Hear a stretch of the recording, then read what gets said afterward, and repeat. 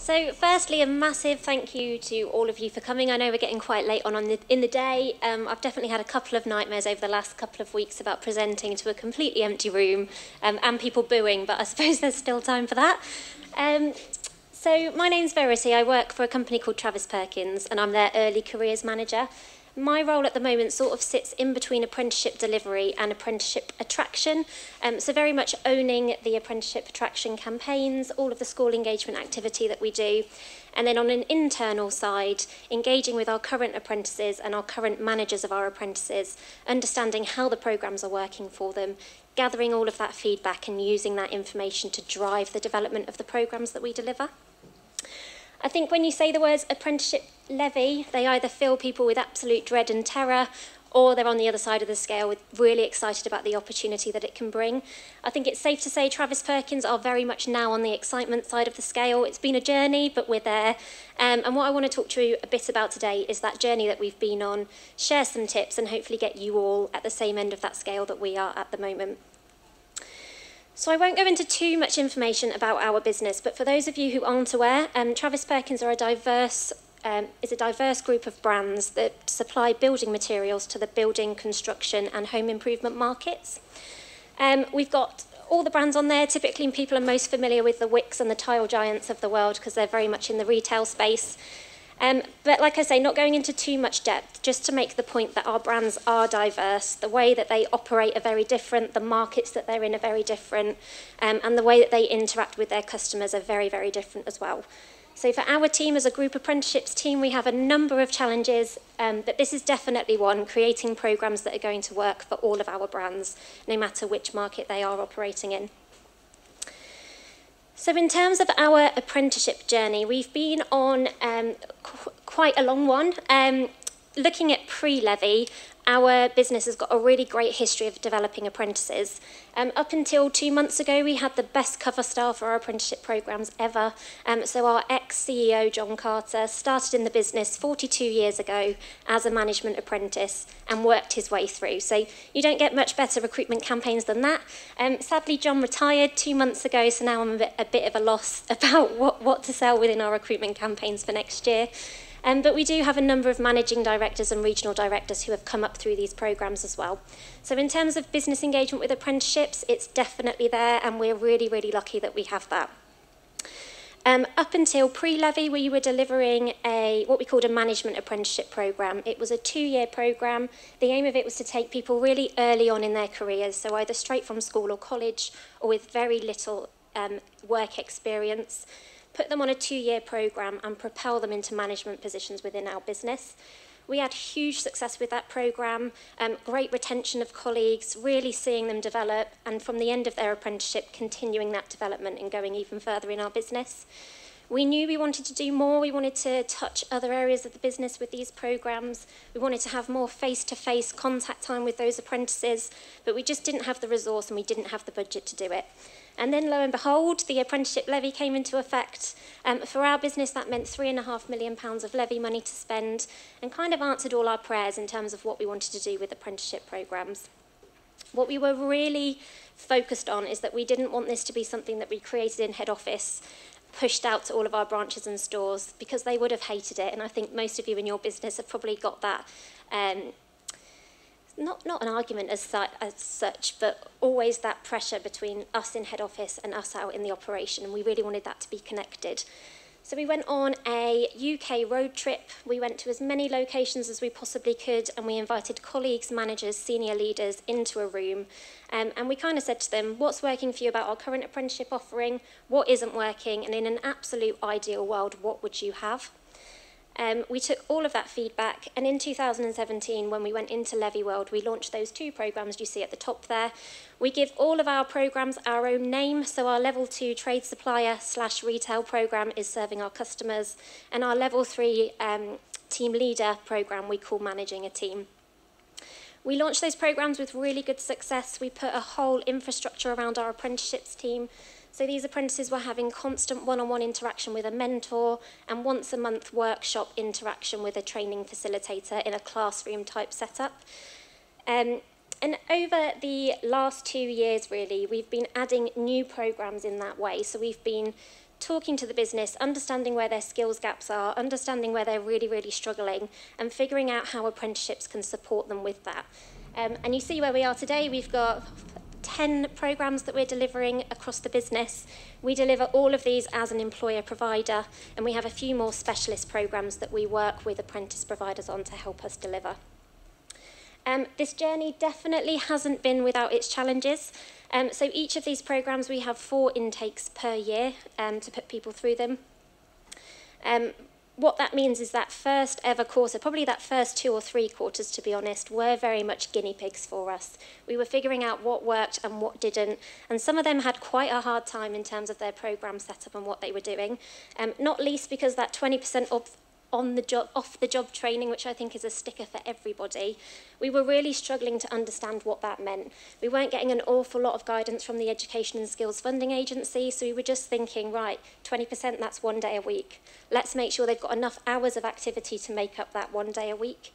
And that was having a real impact on our operation and really getting our apprentices to struggle to get that work done on top of their day job. As we've moved through, we've managed to interpret that a lot better. As well as the actual off-the-job training, so they come away to workshops, they come away and have mentor sessions. They also get invited to come to support clinics once a month as well, where they sit in a room with other apprentices and their mentor, and they can just focus on their work. But we've now written into the programme loads of off-the-job but on-the-job activity. So what we define that as is absolutely anything they do that might have a learning outcome. So if they've gone on to a workshop about communication, we're urging them to go back into their place of work and try communication in that new way, try that new skill set, and just log what they've done. So they're still 100% doing their day job, they're doing what we need them to do, but it's tying in with their apprenticeship work, and it's really illustrating what they've learned in their workshops. Another challenge we've had is our business has has historically had a culture of only developing our high performers, very much a tap on the shoulder, go onto this programme, let's get you to that next level type of culture. And that's just not how apprenticeships work. So apprenticeships are there to make you really good at the job that you're doing or the job that you're about to move into. What we found is these individuals were getting the tap on the shoulder, getting put onto these apprenticeship programs, which again, they're a 12-month-long program. It's quite a commitment. And if at the very front it's not something that you want to do, it's something you've been pushed to do, you're never going to be that great at it. You're not going to give it your full commitment. So that's another culture that we've really had to shift to make this really successful and make it work. Probably important to note that we offer these programs to internal and external. So we do one large external recruitment campaign a year, but then we're using these programs for internal colleagues to develop them and make them effective at their roles. From where we are today to where we want to go next year, so this is really nice, being able to offer our colleagues all of these programs to really develop themselves and take them to that next level. It's a really nice thing to do. Where we want to get to is actually we need to do this. We need to do this to make our colleagues effective. We need to do this to future-proof our business. And this is kind of where we're getting to with our 2020 and beyond vision. So if we think back to that slide I showed you around the structure of our business and all of the different brands that we have beneath our group umbrella, when we launched our programs in 2017 and since then, they've been blanket programs. So no matter which of our brands you work in, you go on that program. And that's been great for teaching people about the industry that we're operating in, but it's not tackling those individual challenges that those brands are experiencing on a day-to-day basis. And when you're tying in that we're taking those individuals out of the operation for 20% of their time, we really need to make that worthwhile and make sure they're going back as a better colleague. So in terms of what the future looks like, our programs are all going to be brand specific. So if you look at our level 2 serving our customer program, so our customer service program essentially, we'll take out the kind of core modules that are relevant no matter which brand you work in. So things like communication, things like safety and systems, they're going to be the same across all of them. But when you look at the product knowledge and the customer aspects of those programs, they're going to be completely bespoke depending on which business you work in within the group. To do that, we're going to work really closely with our operational teams. So we need to find out what are your key challenges today and what are your key challenges in the future. What keeps you awake at night? What really panics you? And we'll find ways within the apprenticeship programme to focus on those and find ways to fix them. We're looking at making apprenticeships as a really standard induction to the business. So any new starter at entry level will be given the opportunity to go onto one of these programmes. And what that's really going to support us doing is stopping our hiring managers from constantly fishing in the same pool of talent. We get it all the time. We put a fantastic candidate in front of them, and their answer is they don't have industry experience, they're not suitable for my role. The most frustrating thing you can ever hear as a recruiter, because that transferable skill set is so much more valuable than product knowledge and understanding our customers. So by being able to offer this to every new starter, we're hoping to stop that mentality and show them, you've got a perfect candidate here, put them on the apprenticeship program and they'll get really, really effective at the role that you're doing. Another kind of messaging that we put with that, so most of the brands within our group are number one in their market. Those that aren't are striving to be. So we kind of say to our hiring managers, why are you recruiting from our competitors who are not as good as we are? You're going to get colleagues who are not as good as we need them to be, and our business is slowly going to go down from that number one place. And in terms of consistency of training materials, so it's great that these apprentices are getting really good training and really well developed, but what about the other colleagues that apprenticeships aren't right for? And that's about making all of those materials available. So if we do a recruitment workshop as part of the apprenticeship program, it's making that workshop also available to colleagues outside of the apprenticeship so they can dip in and have the exact same learning, same models, same everything that our apprentices are having. And then finally, we're looking for an apprenticeship stream to run through everything we do. So it will become a part of our PDP process, talking to colleagues about where they see their development going, looking at our existing offering of apprenticeship programs and seeing if one of those will support them. So as well as tackling some of our operational challenges, we're really hoping this approach is going to relieve some of our absolute resourcing nightmares. We've been there, having to have that find the needle in a haystack candidate and your hiring manager wondering why on earth it's taking you so long. Within our business, that's particularly true of our drivers and our kitchen designers. So if you look at our driver population, any of you that have to recruit drivers within your business, you'll know there's not many of them in the market, and there are a lot of businesses out there who are just upping their salary offers and trying to knock everyone else out of that candidate market.